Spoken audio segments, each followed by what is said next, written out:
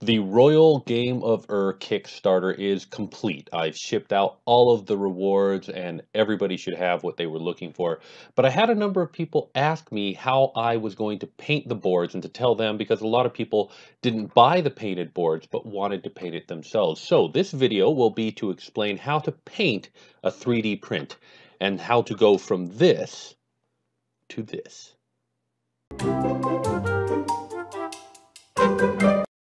So painting 3D prints actually isn't that difficult. They take acrylics just fine. And if you simply paint them with acrylics and then hit them with a little bit of shellac or finish to make sure that they get a nice sealant on there, then generally speaking, that's enough. However, I use some advanced painting techniques on these boards, both to make the process a little bit faster and easier, but also to give it this really great looking antiqued feel.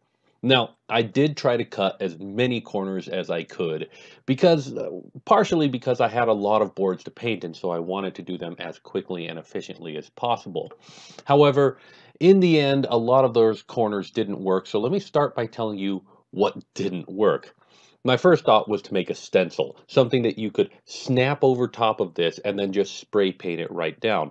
And while making a 3D printed stencil that I could just move from one to the other was viable on the smaller boards, when it came to these bigger boards, I just didn't have a printer at the time that could print something this wide.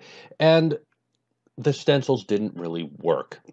They never quite made it up tight enough to not allow for any bleed to come out. And so every time I tried using the stencil, I always had to paint over it and start over. It just was not good enough. So stencils were out. The other thing that I tried doing was I started with a white or light colored base color so that I could skip the priming step. And the result of that was that the final step, the wash that I will explain later, kind of soaked into those layer lines and ended up bleeding. And the wash also didn't sit on the top quite the way that I was hoping, and it didn't bead up. So against a pure plastic, the wash failed. Now, if you're not using a wash, if you're not going to use that technique, then I suppose there's nothing wrong with starting with a white color and just putting the color on there. But if you really want to get this beautiful antique looking finish on it and really make the lines pop on the individual details that you don't color, then you're going to need to prime it. So now that we talked about what not to do, let's talk about the steps that we do need to do. To begin with, prime your print. You can either prime the whole thing, or you can simply mask off most of it and just prime the board. Now, I just primed the board on these ones because I primed it with the white color that I was using and I wanted to leave the black alone. However, for a lighter color board, you might want to simply prime the whole thing so that you don't get bleed with the wash later. Once the priming is done, then it's time to paint in the details. And this is simply done with acrylic paint. Now, notice that these Royal Game of boards only really have a handful of colors, red, blue, and then white, and maybe a darker blue for the lines in between. And all of that's going to have to be painted by hand, but fortunately, there's not a whole lot of color or variation to print.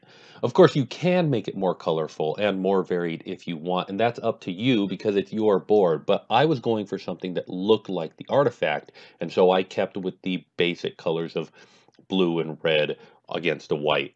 I painted a darker blue on the lines between them, just highlight a little bit of blue and highlight a little bit of red. Now for that final step, the wash. A wash is a painting technique that miniature artists have been using for years to give things an uneven but still good looking feel. The idea is to hit it with a watered down paint that then pools up in the corners and pools irregularly around your model. Now, I actually used a tip that was passed on to me by somebody on Thingiverse. His friend had painted the board, and when he did the wash, instead of watering down paint and then hitting it with a finish, a shellac or something to go over the top of it, he kind of did 2-in-1. He used wood stain. Wood stain is already kind of watered down. It'll pool up And if you use a polyurethane wood stain, it seals it as well, so you can do 2 in 1. See, I did manage to cut one little corner. On these boards, we're looking at cedar red from the wood stain that I use. But wood stain as a wash works fine.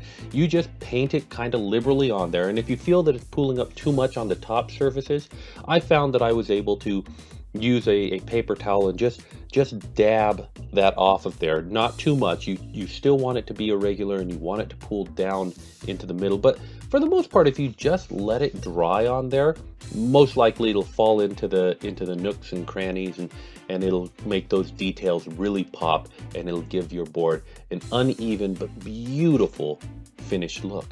And there you go. That's all it is. Really 4 simple steps to paint it. It does take an hour or a couple of hours to do this, but when you're done, the result is absolutely beautiful.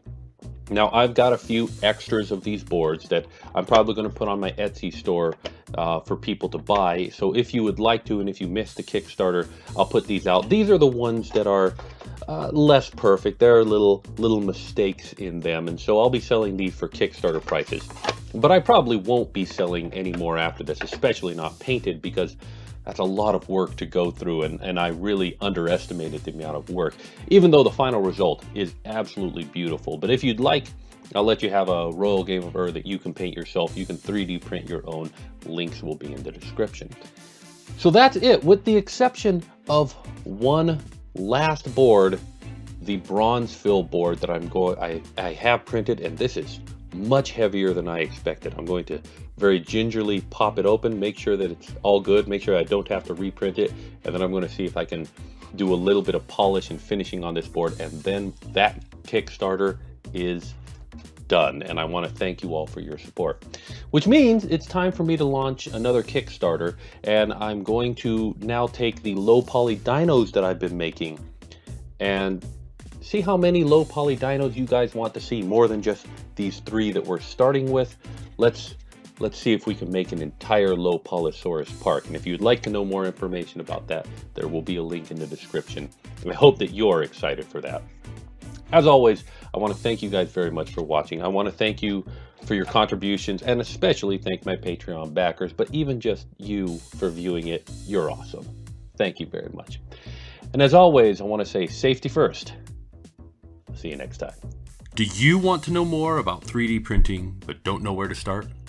Or did you buy a 3D printer but you need some help getting it going? Don't panic. The Beginner's Guide to the 3D Printing Galaxy is here, now, for you. Buy it on Amazon.